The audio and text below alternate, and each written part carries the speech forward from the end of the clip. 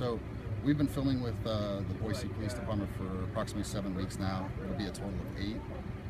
They work an 8-hour shift, usually starting around 3:30, 5 days a week.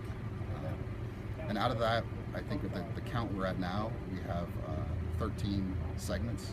There's 3 segments per show, and that'll be spaced across the current season. People still find it interesting what officers do. I mean,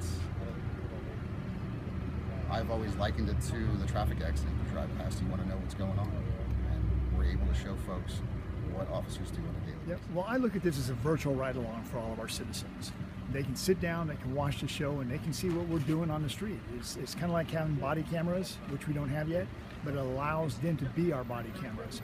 And they can see everything from start to finish on how we handle a lot of calls. It really lets our citizens see how we operate.